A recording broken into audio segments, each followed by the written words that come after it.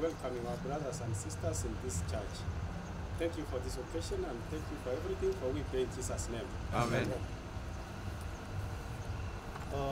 William for the prayer.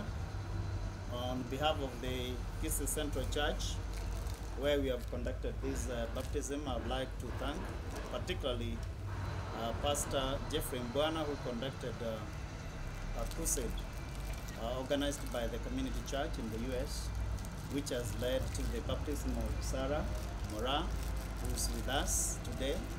We were also lucky to have two new members, Daniel and Moses. Moses understands sign language, but he was also able to follow our programs through Pastor George Morara, and today we have now baptized 3 members who will join the congregation at Kisii Central Church.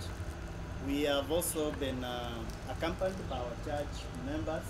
Because of COVID-19 protocols, we didn't have very many of us to witness this very important function.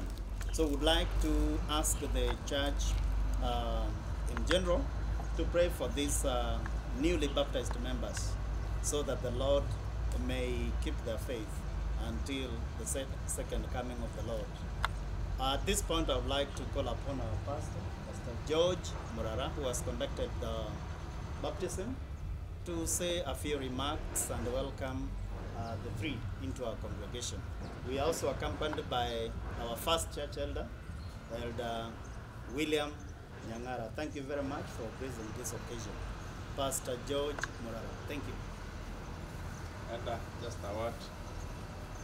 Welcome, members to Kisii Central Church.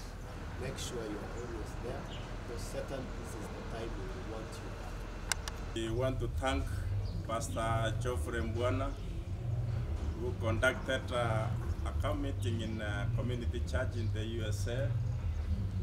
And I communicated yesterday that he has a candidate for baptism, Sarah. I know it this morning in the US. They're beginning their Sabbath.